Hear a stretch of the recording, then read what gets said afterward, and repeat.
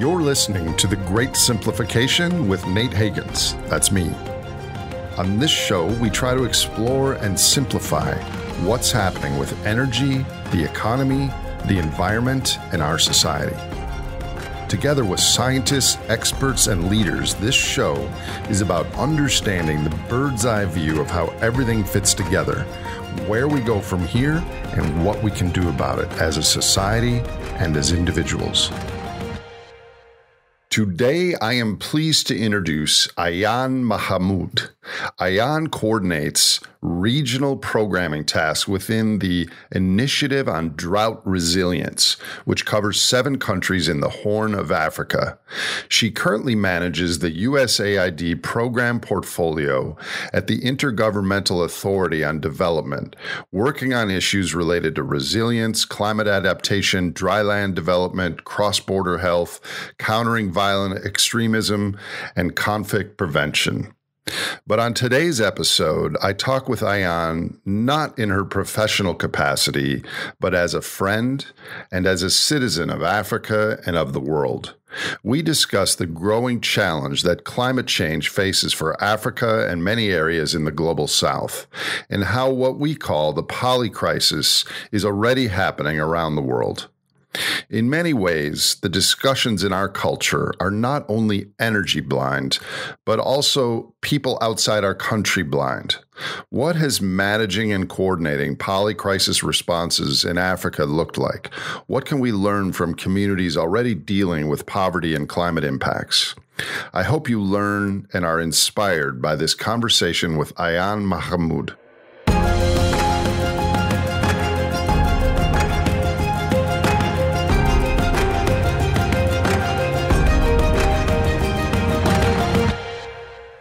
Salam alaikum, Ayan. Alaikum salam, my friend. How are you? I'm good. Good to see you. Good to see you in person 6 weeks ago or so. Yes, absolutely. That was a good bubble. That was really a good time. So for people that don't know of you and your work, could you just start this conversation by saying your name, where do you live, what do you do, and maybe, how we came together to be friends? Well, my name is Ayan Mahamoud. I live in Nairobi, Kenya, and I work with the Regional Economic Community. It's a REC called IGAD. And I work on Regional Transboundary Polycrisis, and that's how we became friends. We were debating between polycrisis and collapse. That's a wonderful one of the discussion we had when we met a few weeks ago. So my hope with this conversation is to kind of take our professional hats off and just talk to each other about being as citizens of the world, living in vastly different places and being alive at this time, facing what we do with the economic, energy, climate, biodiversity situation. And you're the first person I've had from Africa or the global south generally, and I really would love to get some honest, deep perspectives from you, and I would love you to do most of the talking. So maybe before we dive into that, can you tell us what the situation is on the Horn of Africa right now in Eastern Africa where you live? Just broadly. Broadly, let me start by saying that the region is currently facing its 5th failed rainy season, and there are not many rainy season in a 12 months period, for example. There are only 2 short rains and long rains. And on a yearly basis, we're talking about either March, April, May, or October, November, December, for example. And right now, as I said, the region is facing its 5th failed rainy season. The first one was announced in the midst of COVID in August 2020, and of course, because of COVID, it almost went unnoticed because the community dived into their economies and resources and the small resilience program that we've been implementing since the previous major drought of 2010 and 2011 and the adaptive capacities that they had thanks to those resilience programs. So right now, the region is facing a major drought, and desertification is a reality to which the state must adapt with a clear indication that they will be more frequent and more intense with climate change. In fact, in Eastern Africa, in countries like Somalia, Ethiopia, and Kenya, which are particularly affected by shortage of water, food, and fodder, as I speak to you, according to the latest assessment, we're talking about more than 25 million people in acute food insecurity. And we're also talking about millions of people that have been forced to leave their homes for lack of food, and over 7 million of head of cattle and livestock that have already perished. So it's a crisis. We are in the middle of a crisis, but it's not the only one. That's what we are facing in the region. Yeah. Well, we were just at a conference that the title of it was called the Polycrisis, because there's so many different interconnected aspects of this. For instance, what's happening in Russia and Ukraine is raising energy and fertilizer and food prices around the world. So I assume that is also having an impact on top of the lack of rain that you mentioned. Absolutely, Nate. The price of commodities such as maize, sunflower, in addition to food and fertilizers, have really skyrocketed. And right now, in addition to the drought that I was just mentioning, it's a whole food crisis. And at this point, I don't think it's only East Africa, but I think we are facing it at a global level, isn't it? We were happy to hear that the first ship of grain left Turkey when we were in the conference together, wasn't it? Or was it prior to that? I can't remember. Thanks to Turkey, who negotiated that within the UN framework. So yeah, the global crisis that is brought by the Ukraine and Russian war definitely has a repercussion in the price of commodities in Eastern Africa. So in Eastern Africa, and when I say Eastern Africa, that includes which countries? Somalia, Kenya, Uganda, Djibouti, Ethiopia, Eritrea. What else? Sudan and South Sudan. We are 8 countries that are members of the IGAD region, yes. And to my knowledge, that is roughly 400 to 500 million people live in those countries? We are talking about 270 million, I think, the last prediction, yeah. A little over 270 million. Yeah. So roughly the size of the United States in population-wise. Yes. Give or take. Yeah. So how much food in that region is generally grown or produced within the borders of those 8 countries, and how much is imported? It's very hard to quantify in the sense that there's an informal trade that also comes into and rarely gets captured in the food trade figures. But for instance, in a country like Kenya imports almost half of its grain consumption. They produce, yes, but it export as much as is imports from Tanzania, from Uganda, much like the milk production, for example. I mean, there's a fair share that comes from the other countries in the region. So when those who produce are not producing enough, even for their own consumption, they tend to reduce the part that get exported and shared with the other countries. And definitely the prices reflect that currently in the Horn of Africa. I mean, 1 kg of maize, which is the staple here in Kenya, was maize flour was going for $1, for example. But now it's more than double. It's $2.5 the kg of maize flour. Not the common person. You'd say the average Joe. He would say the average John. I can't afford it. So how do you factor this in to your climate resilience modeling for coming decades? I imagine you have models that look at how droughts and floods might impact things, or maybe even higher temperatures, but it's hard to model geopolitical impacts on energy and ammonia fertilizer and food as well. But like, what sort of scenarios do you talk about with your colleagues or think about with respect to the changing climate and the changing geopolitical commodity landscape in coming decades? That's a good question. I feel we remain stuck in the usual way of doing things when we're doing climate projection, for example, where we don't take into consideration some key geopolitical factors. Just like, I mean, the current situation is an example of that. We tend to remain in strategic planning and forget that we also probably would require a little bit of foresight and develop different type of scenarios. It's gaining a momentum within the region, for example, when we are developing the next phase of the planning, as in we project ourselves by 2032, for example, what would be the situation, what would be a regional situation, the global, analyze the current trends. Relationship between Russia and the rest of the world, relationship between China, US. So it's something that is slowly picking up, but there's no study or discussion paper that have been produced specifically for resilience programming. Now, what we generally and what we commit ourselves to do is, for example, when we are planning for resilience programming within the region, we don't only look into water resources. For example, we also link it with some rangeland development. We link it with some alternative livelihood development. We link it with the income generating activities. We make sure that there's a little bit of peace, not a little bit, a lot of peace, and reducing the conflict within the community, within the region. So we're trying to be as holistic as possible. But definitely the strategy and the program that we have developed for the past, 15 years didn't take into consideration the current. Of course, that took almost everybody by surprise. So other than the drought, which you mentioned, are there other noticeable current impacts from climate change in Eastern Africa that you're observing? The drought is the biggest impact of climate change in the area where I work, as in pastoral and agro-pastoral area, arid and semi-arid land, which are already scarce in terms of resources.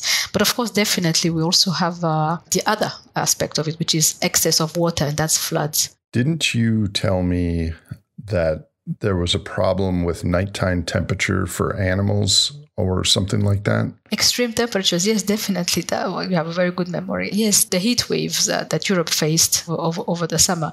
That was our winter season.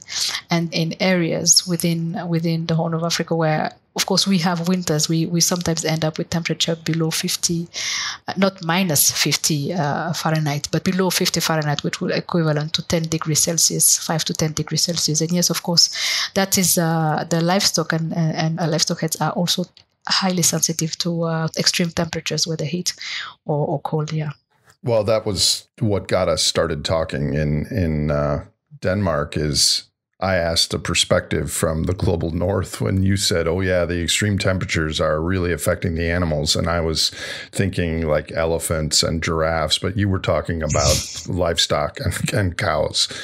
Is that modeled? Like the wet bulb temperature for humans, I know, has been modeled, but in your work, do you look at increasing temperature stress on livestock in coming decades where the nights won't get cool enough for effective respiration and rest for animals, or is that kind of arcane and obscure? No, you're absolutely correct. It has been modeled. The effect of the impact of climate change, generally speaking, it could be floods, extreme temperature, any extreme climate event has been modeled. And yes, definitely, it has an impact on the livestock body condition, for example, on the livestock health, and it trickles down into the resources of the community. For example, if the cattle is weak, they don't get the expected price. You see, they sell it at a loss or something if they ever sell it.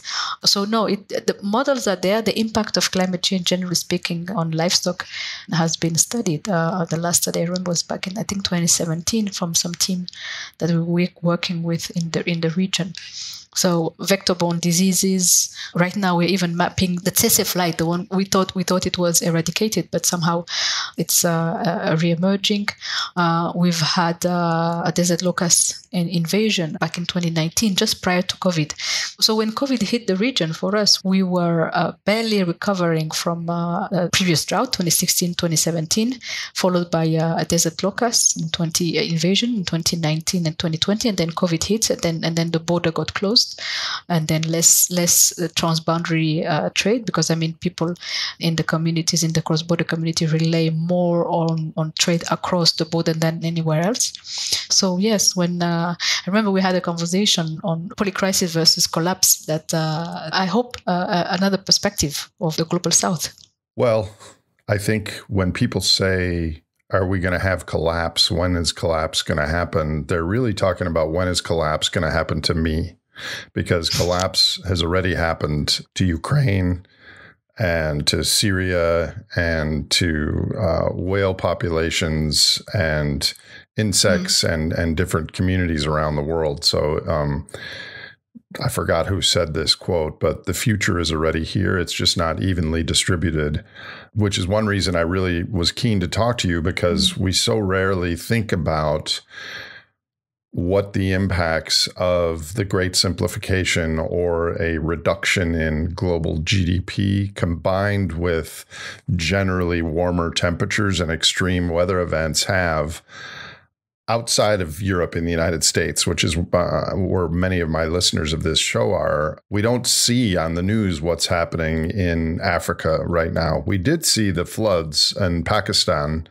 but I don't think anyone has much of an idea that there are 300 million people living in the countries around you that are really struggling right now before climate really gets worse. Do you have any thoughts on that? I think you're actually right when you put this in perspective, and when we come to think about it, there are many different societies, living, human, non-human, who have faced collapse before we met. And I think I was talking to a common friend earlier last month when I was reflecting on, we say for us specifically in the Horn, it's a fifth failed rainy season. But as you mentioned, I didn't see any major piece on news in any or global north news outlets, for example. Some of the things that I was very frustrated with is the very little attention that the situation got. And I realized I wasn't the only one, because I saw 2 articles that were published afterwards as I started digging into it. And they were saying globally mainly the same thing, that is, how is it that this situation has not gotten the attention that it would have gotten before? I remember the 2010, 2011. And in magnitude, for example, compared to that previous drought, it's a study that we're actually carrying out now, trying to compare what makes this drought different, and is there anything that we can do about it. Trying to mapping just the drought hotspot is just one thing, but trying to better understand what is it that we are not able to do, or what are we missing. So basically, yes, we were wondering how is it that it has not captured the attention of the rest of the globe, and that's why it struck me is that maybe the humanitarian community itself is collapsing, in the sense that the need and the level of the magnitude of crisis at global level, it's so immense that things fall into the crack. And this get now pushed into a second, or hoping that somebody else will pick it up. Well, I think underpinning that is, as the crises accelerate, the focus is gradually but inexorably going to be more and more local for the Japan and Germany and eventually the United States. Partially ripping on my own country or the education system here, I think one of the reasons to describe the lack of attention is I think 30% of Americans or something like that think Africa is a country.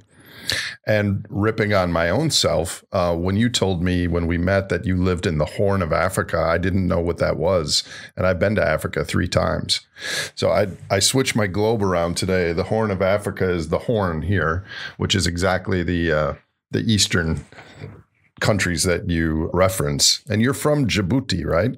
Yes, I am. So I guess this would be a 2-part question. Obviously, the people you work with understand climate and envision future scenarios, but what do the average people in Kenya and Uganda think about, or what is their response when you bring up global warming or climate change? Do you know, it's funny. I generally don't think they think about climate change. I think they see this as these buzzwords that get coverage, and I don't think they link it with someone. For example, I was talking to a colleague of mine whose wife produces as a bee, what's called apiculture. Yeah, she has a bee farm, and she produces honey. So I asked him, how was the honey production, for example, compared to before? He says, oh yeah, now it has reduced. We had to increase the prices. So I asked him, and what brought that change? He says, it's pollution, degradation, but never had he brought the word climate change into that mix. As in, it's the fact that the trees are disappearing, yes. The fact that pollution is there, yes. But climate change, for most people in the Horn, it appears like this buzzword that has been confirmed by another, and she's it's a friend and a colleague, and she's educated. So I asked her, what do you think of climate change? And as we were preparing for the podcast, and she tells me, people should stop talking about it and start doing something about it. So I asked, what does she think we should be doing? She said, well, let's just plant more trees. And, and then after that, we will take care and try to manage the waste so that our rivers don't get polluted. So, and maybe it's upon us, because I don't know, we were too scientific when we were trying to explain that to the common people. Maybe we should have broken it down into more. Here's a thought, and I'm not an expert on this, which is why I'm so glad to be talking with you. There's a growing climate justice conversation, which is that the global north burned 90% of the fossil carbon and hydrocarbons that are resulting in climate change. But predominantly the impacts, certainly in the near term and very likely in the longer term, will be disproportionately felt on the global south, which has less economic and energetic means with which to adapt. But I never thought about the fact that climate justice conversation is probably being held among elites and scientists and such, and the general public in those countries may not be fluent in the climate scenarios or even the logic of it. What do you think about that? I think I tend to concur with you. I think there's a local definition of climate justice that for us in Africa would probably be more linked to environmental justice, for example, whereby that entails the right to have access, to use and to control mostly natural resources by the communities that share the land. So that's I think a more localized, a contextualized definition of climate justice. And I recall a case back in 2003 where a local community in Kenya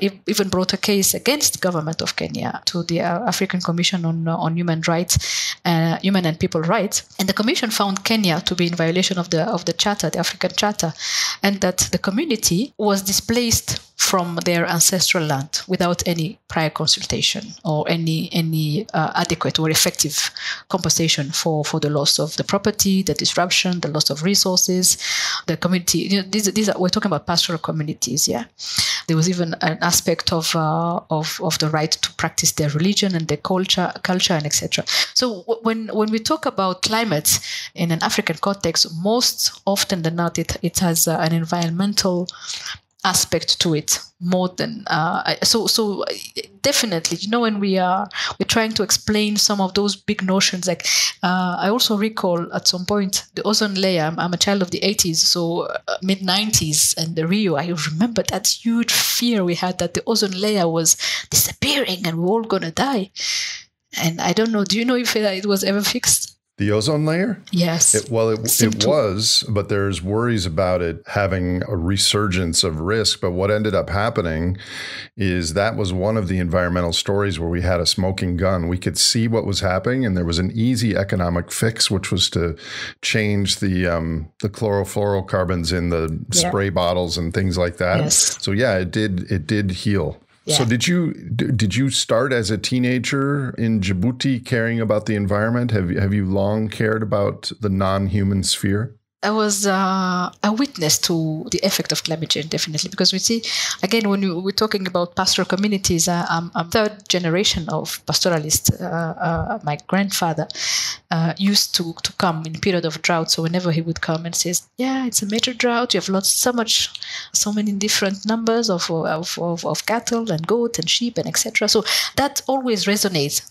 The work, I honestly have no idea whether that was what brought me to working on drought and community resilience, but I don't know, maybe subconsciously it contributed to it's some of those things that I was very much sensitive to.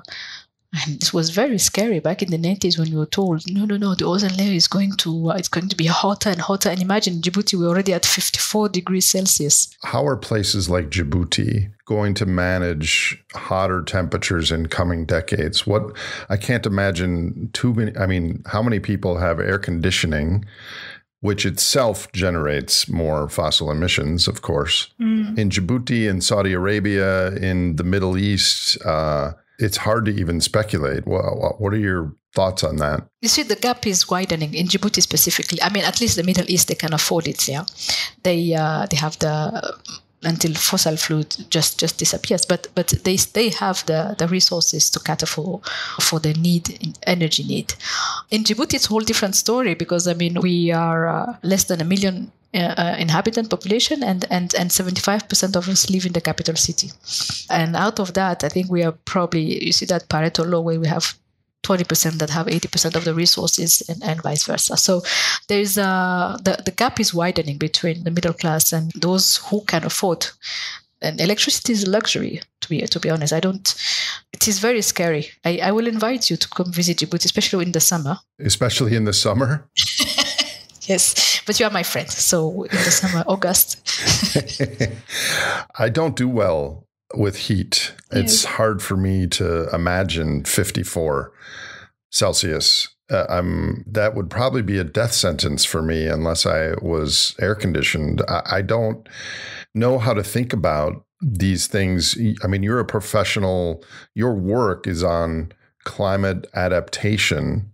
And do you have models looking at the hotter parts of Africa in coming decades, and do you make recommendations on that trajectory? Because it would seem to me that if there is a economically disadvantaged population that can't have electricity or air conditioning, that the wet bulb temperature will get to points where it could be potentially fatal for more humans in coming decades. Yes, we do have studies. Just to answer that, we have studies, and we are actually commissioning some more studies that goes into analyzing the extreme temperature and the effect on. I'm sure some had already been done on economy and on human population specifically. That I'm sure it has been done, but you're trying to undertake our own part of the analyzing what the trigger and threshold whereby it becomes unsustainable, and what action. We spoke earlier about scenarios and scenario planning. These are some of the things that we are hoping to achieve. But you see, this is another gap that I notice, and I'm not the only one. I also saw that earlier this week when John Kerry was at a conference, the US Envoy for Climate Change, at a conference I think it was in Senegal, the network of African negotiators were not really happy about some of his discourses, and they for once. And I think it has something to do with the upcoming COP27, which will be now in Africa, in Egypt. Among the scientists in Africa, we are calling more and more for African voice to be heard. For example, this 1.5 degree that is being analyzed and scenarios being built around in the IPCC. We have already passed that in Djibouti. I think we are at a 1.7 degree increase between 1980s and I think 2017. We were already by then at 1.7 degrees Celsius increase. So a little bit more inclusivity. And maybe that's a component of the climate justice that we were talking about, having a seat at the table. Of course, the seat is there because, I understand this is not the first time COP is in Africa, but still, are the voices, are we loud enough to be heard? So it's a whole different story. Well, just hypothetically, if the voices were heard, what sort of things might happen? I guess we would talk a little bit more about the resources in Africa that are being mined, for example, and overly, extremely, the continent being depleted of most of its resources for the benefit of, yes, of course, I own an iPhone, so I'm pretty sure I'm also guilty of that. But for the benefit of those who consume the product, I'm talking about the conflict that rose from excessive exploitation of resources, and the fact that we have areas in Congo that have not seen peace for I don't remember how long. And it's not because people like to fight. I can assure you, if there was I don't know, maybe if I had a magic wand, my friend, the word would be a little bit different. I'm going to get to that. I'm going to give you a magic wand at the end of this conversation. Is there any discussion with John Kerry or in your climate work that the world's plans to decouple economic growth from energy use will recouple our growth with material use because of all the mining and the rare earths and the metals and things like that, many of which are found in Africa. So in some ways, the renewable energy transition is a bigger environmental burden on Africa and South America, et cetera. Is that something that people talk about or not? Yes and no. I mean, I think the elite among ourselves, yes, definitely we are debating it. But when you come to governments in plural, there's that debate that says, okay, we are barely getting into the same level of development as the global north, for example.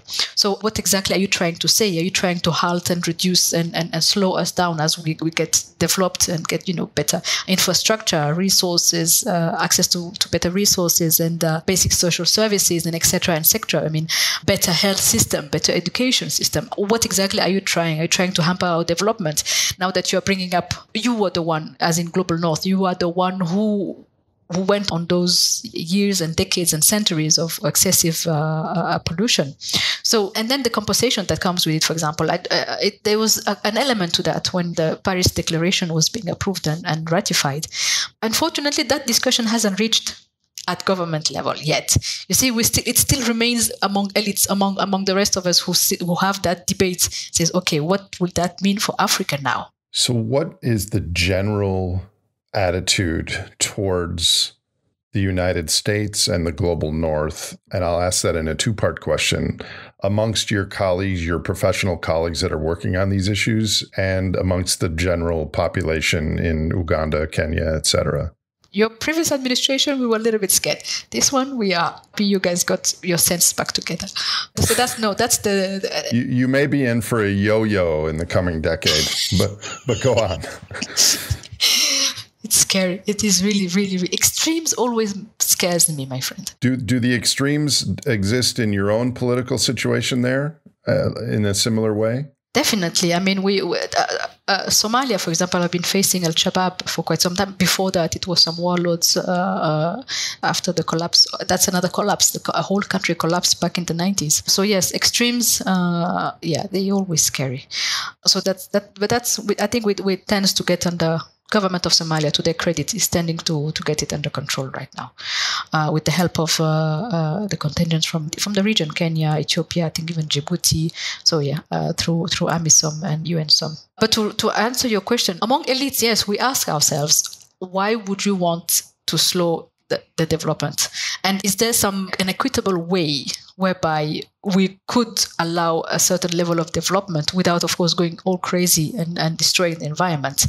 And then a little bit of economic compensation from the years and decades of overexploitation, for example. And then the common person in Africa, mostly they are very benevolent. They're very, very, a really good opinion of the United States on all aspects. What about China? Because China is really, with their Belt and Road Initiative, really trying to make a presence in Africa, probably because of access to these minerals and materials. Is there a growing respect for China, or is it a different sort of dynamic? Or it's a complete different dynamic at that point.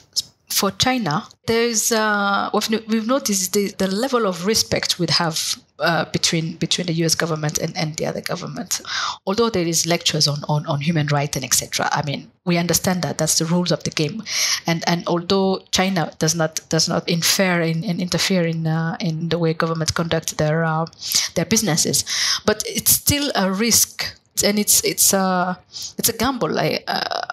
Honestly, I'm very happy to be in that place, and I'm really happy that I'm not a government in Africa or in a government in Africa at this point, because it's a very you find yourself in a very delicate situation whereby you try to bring your country to prosper and economically prosper and develop, and the countries in the north do not provide the same type of arrangement that you'd get from China. But of course, there's also a catch in that it is too good to be true, to be honest. So you'll see countries that have almost put some of the infrastructure on the balance with China as they get more loans. So it is scary when we read about it as a common person and we see, okay, are they going to seize my airport or my port? What would that mean for my country? And as an individual, I mean, we have that pride and says, but this is what will that mean for me as a Ugandan if tomorrow they come and seize Entebbe Airport, for example? Can they even do that?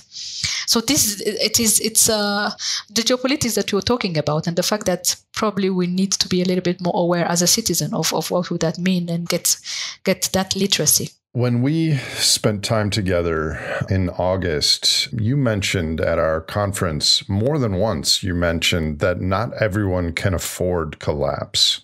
Can you unpack what you meant by that? Oh, that was a heavy statement, my friend. Let me start with an example. We were doing, back in 2013, I was doing the review for, I remember at that time it was the MDG, the Millennium Development Goal, and there was Goal 1, which was below poverty, yeah? A certain level, like $1.25 or something. $1.25 per day? Yeah, exactly. Okay. That was the level of poverty, yeah? Below which somebody is categorized as being poor and pauper, yeah? So the MDGs, before we even moved to the SDGs. So I was at that conference. It was a UN conference, and we were analyzing and presenting. I was a national expert at that point from civil society, government, with University of Djibouti. And then when we presented and says, okay, the cost of life, that $1.25 doesn't mean anything. As in, the cost of life is so high, has increased so much that pretty much 100% of the population at that point would be considered poor. So some crazy number at that point. So when we're in the middle of that discussion, one of the experts, and I can assure you, I don't think the person was joking, said, but why don't we just lower it down? Let's just lower it down, or just play with the threshold, as if that is a solution to the poverty problem and the numbers. Let's get a better report by just playing around the figure. And that tells me that when we're talking about collapse, we're talking about people and population that really live with less than $1 per day. People can afford meat, for example. Nowadays, we're talking about the global crisis. The price of meat in some areas in Africa have skyrocketed. There's a growing veganism in global north. We joke among ourselves, we were vegan before the rest of the world, because I mean, some people really can't afford it. So yeah, that's what I meant by people can't afford collapse. It's true. They are already struggling on a daily basis to afford a meal. And that's we're talking about 1 meal a day. Some people, they go to work with empty stomach, kids in school. And that's one of the things that I really credited some of the government in Africa is to set up those canteens, the school canteens, kids that leave home empty stomach, so that then they come to school and get breakfast at school before they get to start the day. Same, get the dinner, carry some small dinner home, so that at least the parents get something to eat. So you could imagine that there was a testimony about a nursing mother. She was so weak, she couldn't afford the milk as in her body couldn't produce milk and she's still nursing. And the situation that I see and I read about almost on a daily basis, yeah, the collapse that we're talking about, my friend.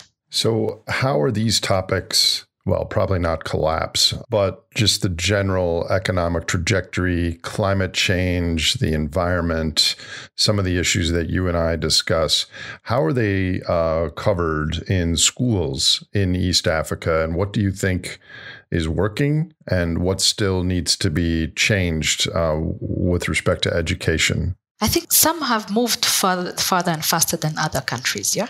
I remember there was, she passed away. I think she was a Nobel Peace, Wangari Maathai, a professor, a Kenyan. She was one of those local leader and university leader, civil society leader who pushed and promoted that education, the leadership through education, understanding what environment is and teaching how to cohabit and to live with the non-human at this point, protect the nature, plant trees, rehabilitate the environment, and include those curricula and at a very early age, even at primary school.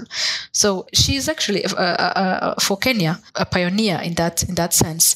There are many different type of area of the continent that are also acting at that same level.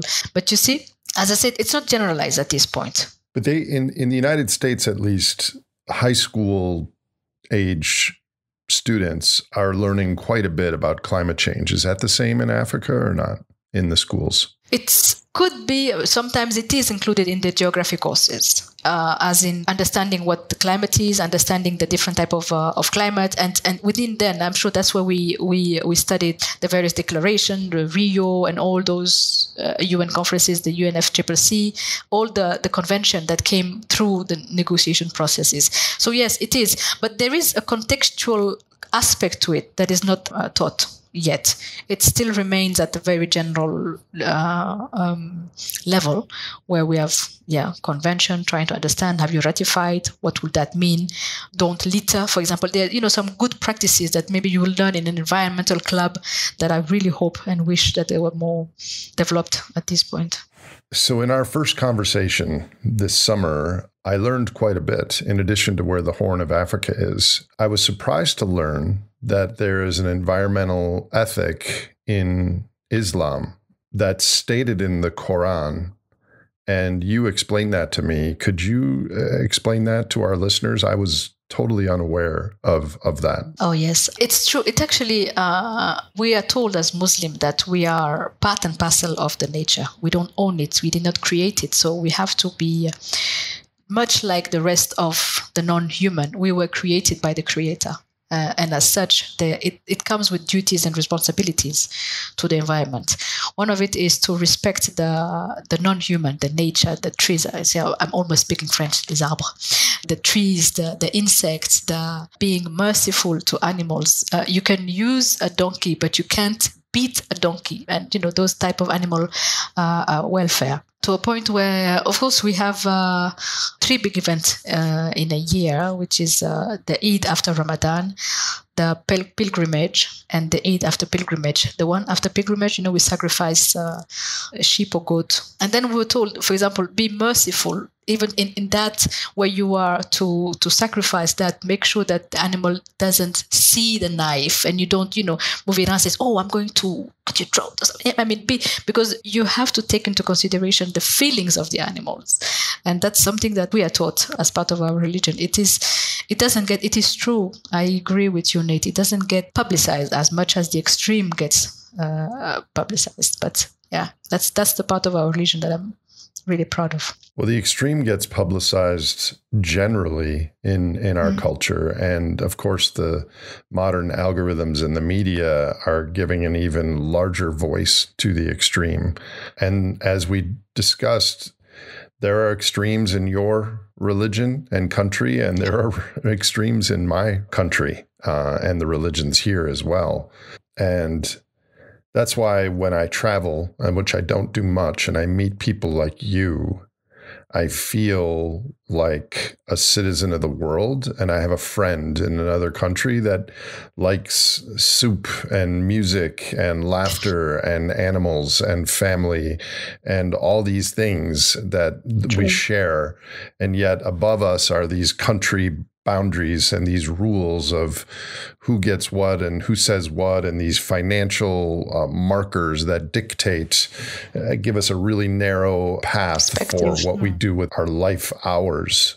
So I'm very happy to hear that Islam has some environmental ethic embedded in its teachings. Yeah, I'm just not a scholar and an expert in it, but I assure you there's a huge aspect of the non-human that is in the Quran that God has brought on us. There's a whole chapter on the ants and another chapter on the bees and how a bee is important. In the Quran? In the Quran, yes. Wow. That is what I deeply care about, is the animals and insects and birds and ecosystems of this planet. And I've concluded that we have to keep the human system together from breaking apart, because a true collapse would be one of the worst scenarios for the environment.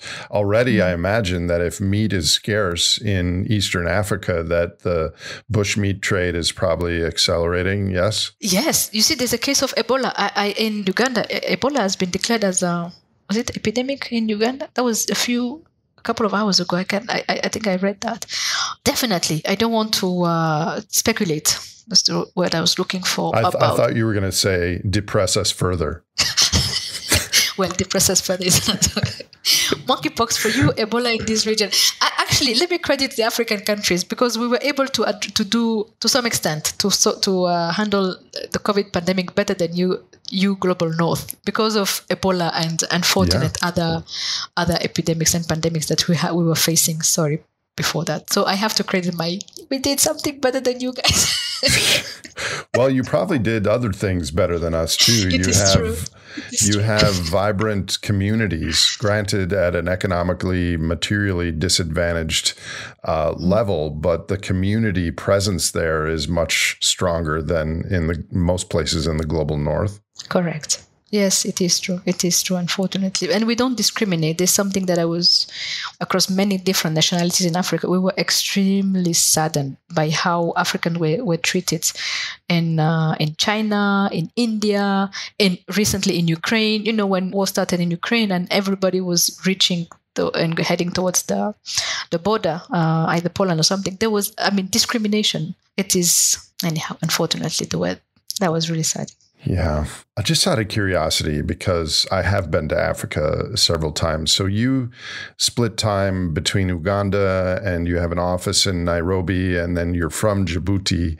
So just in your travels, just for me to live vicariously through your words, what are the sort of animals that you come across, the wild animals, when you're on your farm in Uganda, et cetera? I am so scared of animals, my friend. I don't have a farm yet. I would probably leave that one. And well, we talked a few weeks ago, and you were in some village in Uganda. Yes, it was. No, I was in Turkana, cross border with Uganda, Lodwar.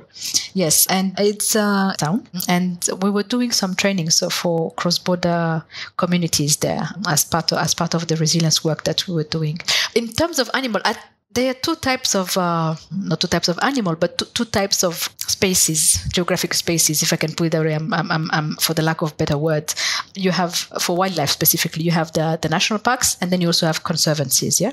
And the national park, of course, they are gazetted, they're limited, so pretty much fenced out, so we know it's only for wildlife. But in conservancies, for example, you find a mix of livestock and wildlife. And there, at times of scarcities, we are the times that we are facing now, and sometimes back in 2018 or 2017, you have this insane human, livestock, and wildlife interactions. When I'm talking about insane, it often results in the death of either livestock or shepherd or wildlife. I recall elephant and giraffe being killed by pastoralists because the resources were so small that was either you protect your livestock and they get access to the resources, or it's the wildlife. So these are some of the challenges that we face in remote area where I often work.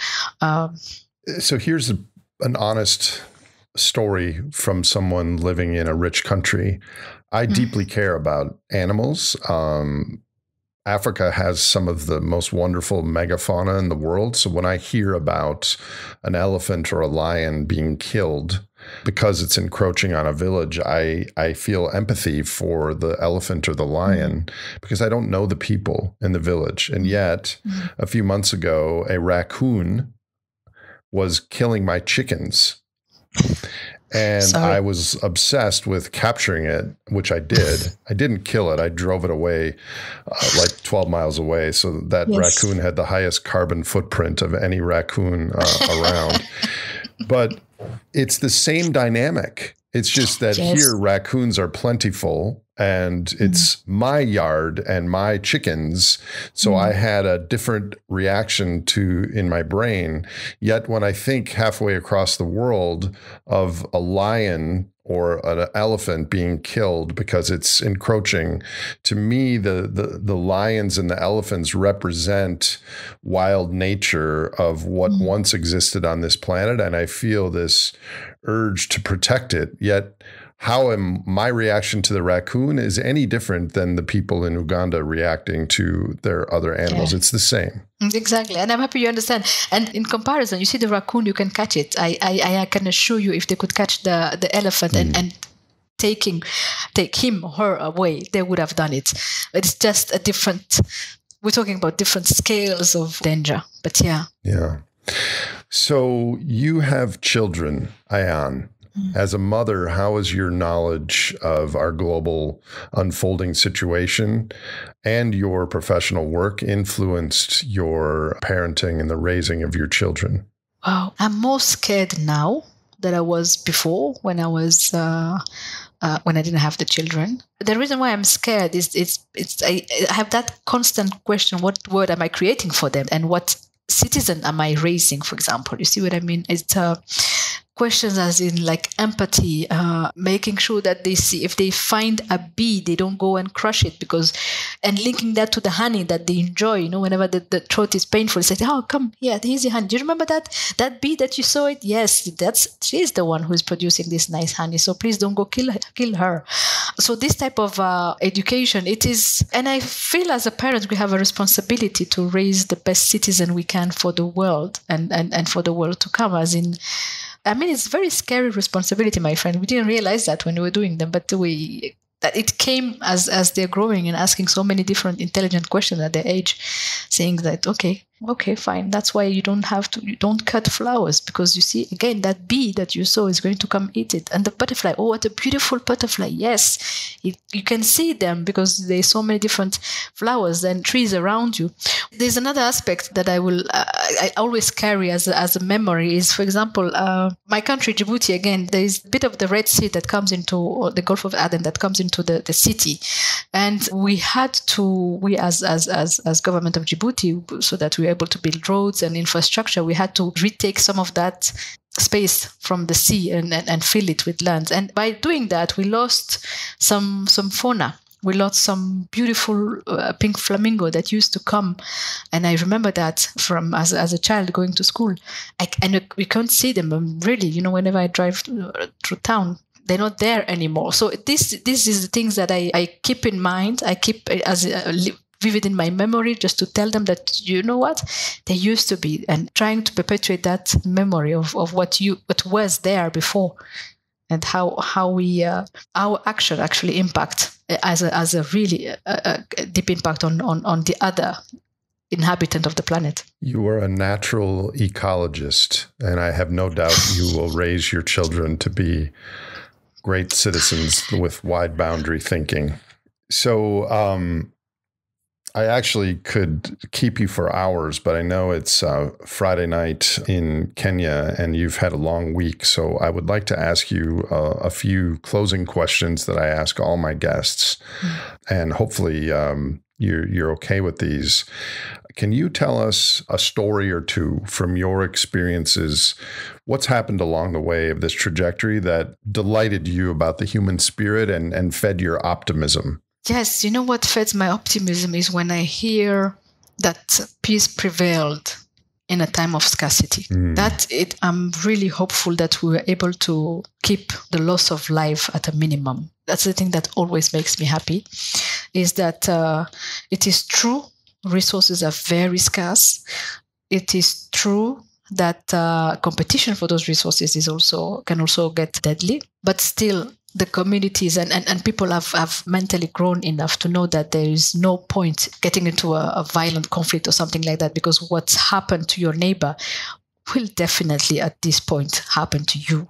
And what goes around comes around, as in, karma is a reality, and I believe in it in my religion. We don't do harm to your neighbor, because you never know what you can, when you might need him or her for reality. I mean, for real. So that's the thing that I'm hopeful for. Some of the things that an example is the solidarity that I see when a community, for example, has been harshly affected by drought and the resources are already depleted.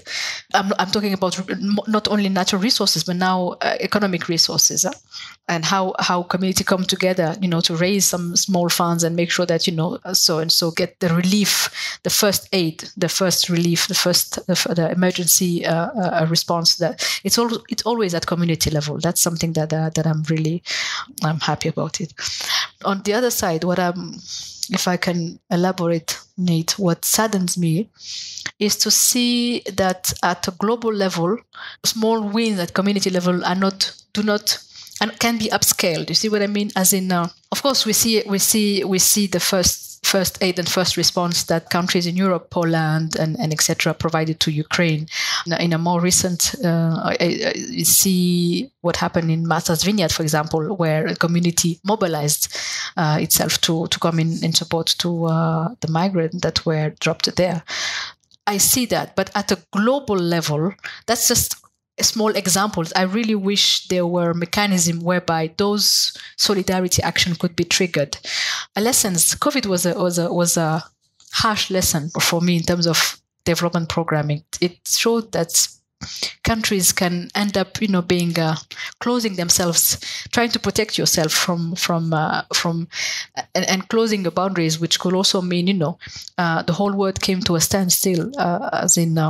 When you hoard resources, and remember, we moved from being self-sufficient to relying on another countries and another producer for pretty much everything. And one example that happened to me was when I needed medicine for my child.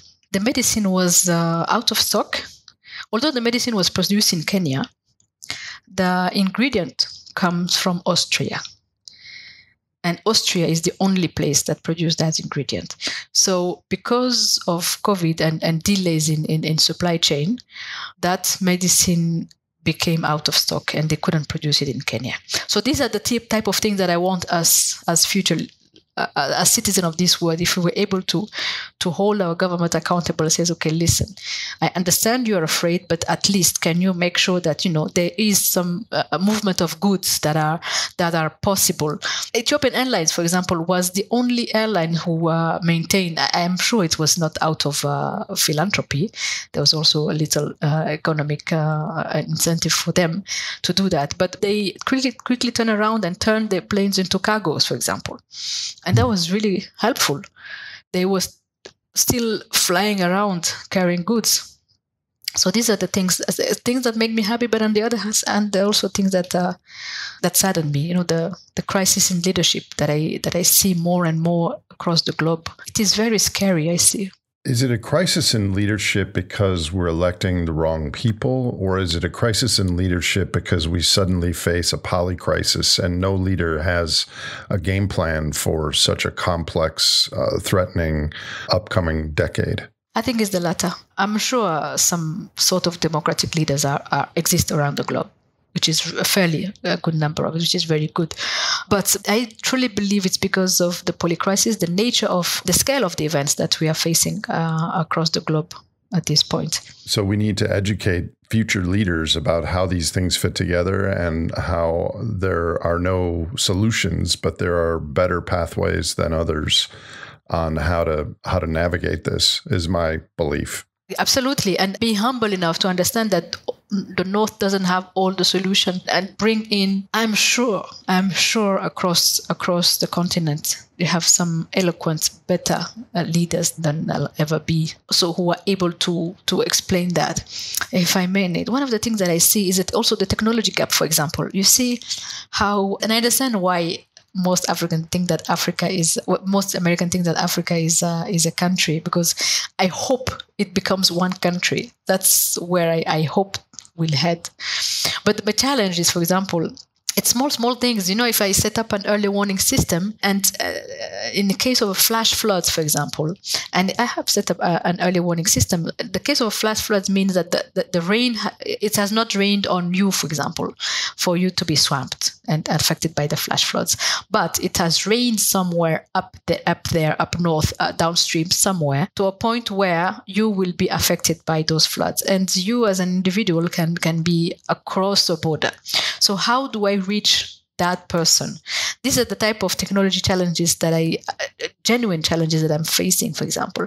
How can we make sure that when you have a crisis that happened in Chad, and you have communities that are crossing and settling up in Sudan has the financial mechanism take care of that mobile population. That's just an example. And these are across not only two countries, but two regional blocks.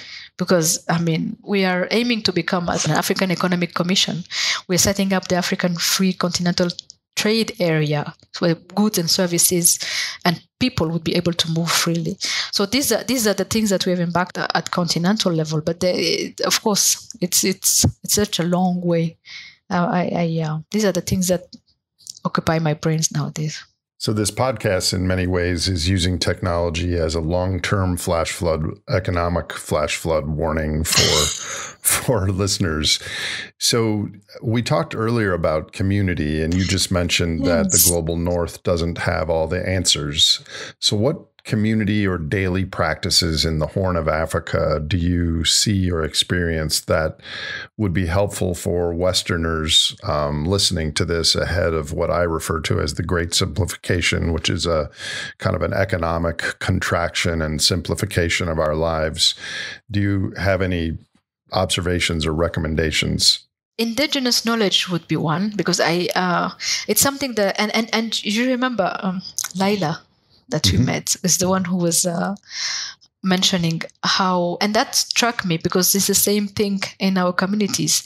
They are rich in knowledge, indigenous knowledge, in how to sustain soil, but we tend to forget that. We tend to turn to fertilizers and industrial mechanism rather than green and indigenous knowledge. That's one.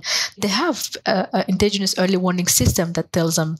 They have the community peace agreement, whereby before transhumance and pastoral mobility, they always send a diplomat, envoy, to go and inform the other community that they are coming. Where should they settle? There's an elaborate customary law in the Isa community that spread across Ethiopia, Somalia, and Djibouti, for example. Isa community? What is that? The Isa community, they spread across Ethiopia, Somalia, and... Isa is a tribe? It's a tribe, yes. Oh, okay. And Djibouti.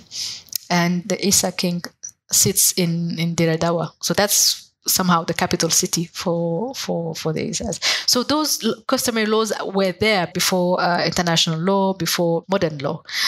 Solidarity is another aspect of it. We were mentioning, we're talking about it, whereby you could, at time of peace, go through whole territory, and food and shelter will be provided to you at no cost. That's how welcome you would always feel within pastoral communities. In East Africa? Yes. Yeah, that's not the case here.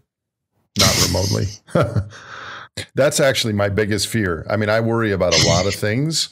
I think the single biggest thing I'm afraid of is the number of entitled people that have their own story about the world, that when resources become more scarce, their entitlement is going to blind them to community and sharing and peace and learning and all that stuff. And maybe that impulse will be less in Africa because of you've been living this already on and off for decades or longer. That's true. It's true. But you see, we also tend to, as the society modernized, we also tend to lose that. And what scares me the most in a modern society is, for example, if anything, God forbid, if anything were to happen to me on the road, that no one would come to my help. You see what I mean? The solidarity part of it. Come and rescue your. It's just an anonymous person who gets. You see what I mean? That's something that I see a lot in your country. Well, I think what you're saying is you have to, by definition, be self-reliant, where in the global north, in my country, if my car breaks down or something, I just make a phone call and it's fixed with some money. No, what I mean is, for example, if my life was in jeopardy, if anything, God forbid, was assault or whatever, an accident by, God forbid, again, the level of solidarity, or if I was there's some thugs who were trying to rob me, things like that, a physical assault to me as an individual. On the other hand, yes, of course, if car breaks down, definitely the same thing. I always call road rescue the same thing here in Nairobi. But no, a physical assault is this thing that I'm worried is if we become so entitled that what happens to your neighbor, you're just so insensitive and insensitized to what happened to your neighbor. You just, okay, oh, whatever. Police is there. Somebody will take care of it, putting that on somebody else. Yeah. Yeah. So do you have any specific recommendations for young people becoming aware of all this, climate and resources and some of the issues that you work on, like teenager, college age? Do you have recommendations to that age group of people listening to this program? I think I'll invite them to be more aware of their surroundings, as in, when be aware of your actions. There's things that are small, and I realize it's the small actions that things that you do inadvertently. For example, when you've wiped your hands and you threw or you finish a pack of chips and then you go and litter, you threw it around without realizing that's, thinking who is going to pick it up after you, assuming that somebody will go and clean after you. Go to the plastic, the extreme use of plastic. When you go to the beach, make sure that, you collect some basic, and I think these are civic engagement that at the time was being taught in civic education, that I realized what constitute part of my environmental education is, okay, make sure that you collect your waste after you finished, you don't litter the beach, you be conscious of your actions and how small actions will combine and become a whale who can't eat because of that a piece of plastic that you've left. And the whale might not be next to you, but it is true, definitely, the impact will be felt. That French is l'effet papillon, the butterfly's wings. That's a thing, the butterfly wings, exactly. And how we feel a global impact of small-scale actions. That's, for me, what I would think. It's very hard. Yeah, I think raising consciousness, being conscious of what you're doing and the time we are alive is probably the very first recommendation. I agree with that. So here's another heavy question, or light, depending on how you choose to answer. What do you care most about in the world, Ayan? What I care most about is human life. Yeah, life in general. I found there's a sanctity in life. And I don't know, I see too much suffering around. Sometimes unnecessary, but of course I also believe that there's a creator and there's a reason for everything that happens. But yeah, the thing that I care most about is life, human and non-human. Yeah. If you were a benevolent dictator and there was no personal recourse to your decisions, what is one thing that you would do to improve human and non-human and planetary futures? I would set up some standard operating measures that are inviolable, and you can't, as in time of crisis, this is what we should, the playbook. This is the playbook that we are going to. Oh, like a break glass in case of emergency playbook ahead of time. Yes, exactly. This is what to do. I'm working on that. Yes, exactly. See, that's why we're friends. That's the one. That's and actually make sure that they can't wiggle. They can't. That's what the dictator is making sure that the dictator part of it is making sure that it is applied. As in, you can't wiggle out. You can't just, yeah, well, I don't agree. No, that is exactly to the letter going to be applied.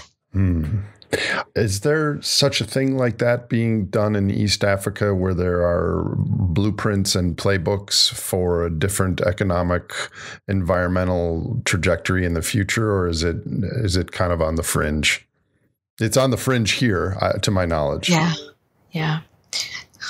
Your previous administration, don't get me started, Nate. I swear, that crisis of leadership, you had a whole book of pandemic prepared. I don't know what it looked like, but for some reasons, it was thrown out of the window. But that's your point, right? Is at the moment of crisis, the best plans by technically capable people in the past are discarded for political reasons, not only in my country, but in humans generally. Exactly. Generally, absolutely, yes. So they exist, but they are very much at national level. For example, and that's the thinking that we've embarked on for the past 10 years. Yes, in the Horn, is you act national, but you still need to think regional. As in, how would you accommodate the excess? I mean, the movement of population. For sure, you'll get 15 other million of people who are on the verge of famine and across the border. They will come to your country. How will you accommodate them? They will, before it turns into a riot, civil crisis, and peace instability arises. So, yeah. Is there any discussion about overpopulation in general in Africa, in the committees that you're in and such, or is that a taboo topic? Oh, no, it's not taboo at all. As a matter of fact, youth and youth employment was ranked first in our driver of conflict. Regional 2021. We're still doing the 2022 one, but yeah, in 2021, youth and youth in employment ranked top as driver of conflict. And we are aware of that. In the region is predicted to have a strong annual demographic growth, and it's estimated to be ranging between 2.5 and 3.5%. And right now, we have 270 million people, and 60% of those inhabitants are youth. I mean, as in 30 years and below. So we know that youth population, the challenges and the opportunities that they bring, and how well you can manage it. It's part of our planning and programming. Yeah. It's a really tough issue. And in my work, I always talk about, we have two population problems. One is we have 8 billion humans on a finite planet. And the other is we have a population of refrigerators and airplanes and cars and air conditioners. And they're both relevant to our situation. And people are rushing to was it to Mars or to the space? Yeah, right. Yeah, people are rushing to Mars. This has been a very wonderful conversation, and I would love to have you back next year to take a deeper dive on some of these topics. So glad to spend more time with you, and I wish you all the best with your very important work in East Africa. Do you have any closing thoughts or comments for our listeners? Well, I really appreciate. I'm humbled, really. I don't consider that I have a response to or a knowledge or I mean, I'm sure you understand what I mean. But I've appreciated the conversation and the opportunity that we have to work on some of those heavy questions. At times what I realize is that not like you, we are at a time of cascading risk, as it is not one or two, but it's a combination of all of those, and at different magnitudes, and the challenges that each are bringing to the human life and the non-human life. The task is huge, my friends. I'm happy to have you by my side. That's something that I can tell you. Salam, Ayan. To be continued. Salam, with pleasure. Thank you. If you enjoyed or learned from this episode of The Great Simplification, please subscribe to us on your favorite podcast platform and visit thegreatsimplification.com for more information on future releases.